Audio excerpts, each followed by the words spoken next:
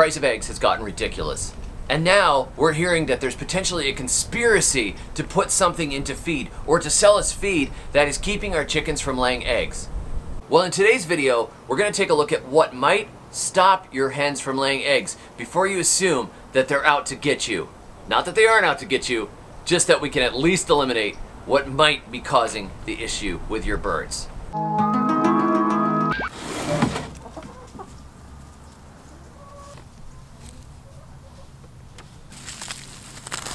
So our chickens are not free range. We do give them a lot of greens to eat. If we were to let them free range, they would help themselves to all kinds of bugs and grass and everything else. Free range birds get a great benefit of nutrition over even our birds, which are fed pretty well from the garden and from scraps. We do as well as we can. Free range birds do better, but free range birds end up dead because predators kill them off. So most of our modern chickens are not really suited to going and free ranging and still living. They're friendly little things. They get really close. They don't have a lot of survival instinct. You can pretty much just pick one up and grab it. And predators will do that. So ours are confined, but they get a lot of this stuff. So we're not just relying on a bagged, cheap feed. There's also the benefit of getting all these bits and pieces. And when we dig up grubs in the garden, they come in here to the chickens as well. We just throw them over the fence and they can help themselves. Another thing that we do is we buy food that is more expensive. We buy the organic stuff as much as possible, and we actually often get stuff that has been milled that is soy-free. This year I don't think is soy-free, but it's not the cheap bottom-of-the-barrel stuff. I don't want to eat cheap bottom-of-the-barrel chicken and eggs, so I don't feed them the very bottom-of-the-barrel stuff. They get a lot of green material, like I was saying, and a lot of stuff from the kitchen, and then the pellets for that extra boost we buy organic, and we hope that the organic certification is enough to save us. And so far the birds have thrived on it and lay quite well, and we get rich yellow yolks. Another thing to remember is that the winter months affect a chicken's laying. So if the days are short, often the birds just quit laying, and you should expect that. If you're a new chicken owner and you kind of got panicky over, you know, how things are going and inflation rates and everything, don't worry if your chickens lay less in the winter. Right now we've got 21 hens and we get about 13 eggs a day, which is fine. That's plenty of eggs a day. But when it comes to the middle of the summer, we're more likely to get 20 eggs a day or 18 eggs a day. It goes way up, and in the dead middle, like around December 21st or so, when days are really short, we had less eggs. So it comes and goes. So remember that that light cycle is part of a chicken's life, and I don't try to push it by putting lights in here. I figure God designed chickens to lay less at certain times of year and to lay more at other times of the year, so I figure it gives their bodies a break, and maybe the birds will be happier and healthier for longer. Another thing to remember is that even if you're giving your birds plenty of food, it needs to be consistent. They need to have access to food and water at all times.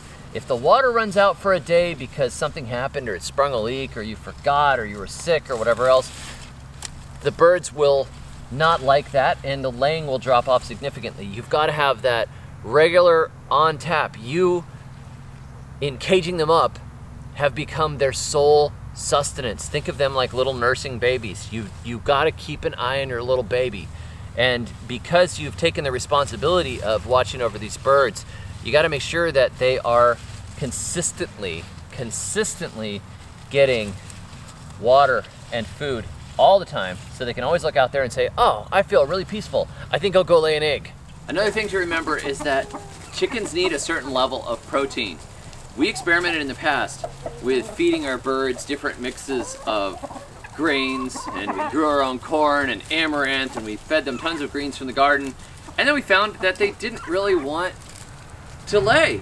They just stopped. The chickens looked good, they looked fine and happy and all that stuff, but if they don't have enough protein, they simply won't make eggs. And you have to remember also that they need calcium to make eggs. Think about what that shell is made out of. You got to give them some oyster shell or crush up the eggs throw the shells back to them after you have made your scrambled eggs. They've got to have a source of calcium, and they've got to have enough protein. So those two things right there are also limiting factors that can stop your hens from laying eggs.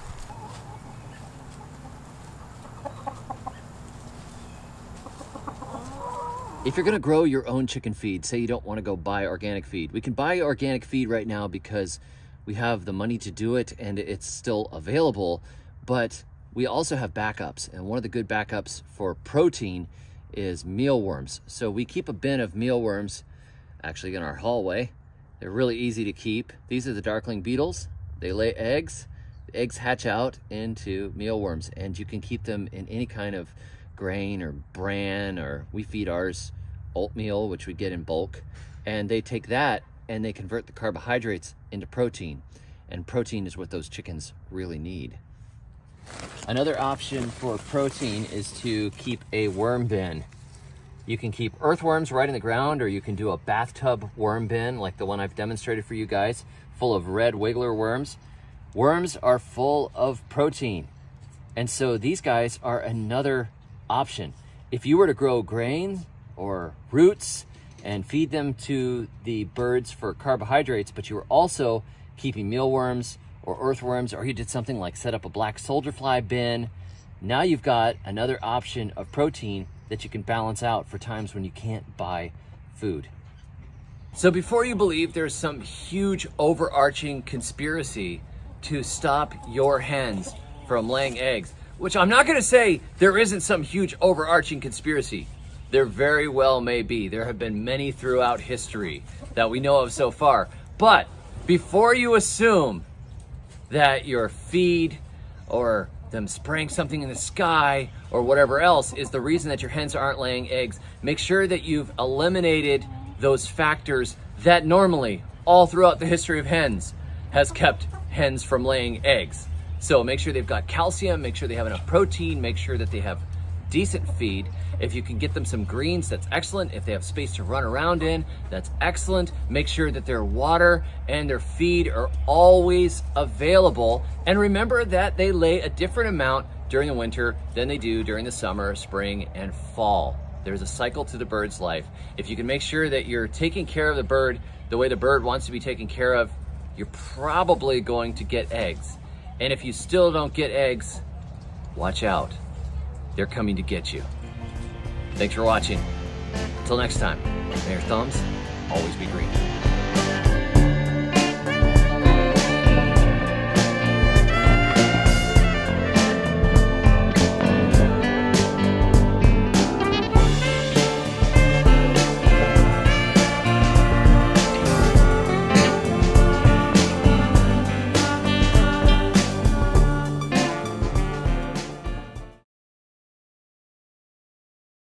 I've been dealing with these birds for a very long period of time. I've noticed that these guys here are laying.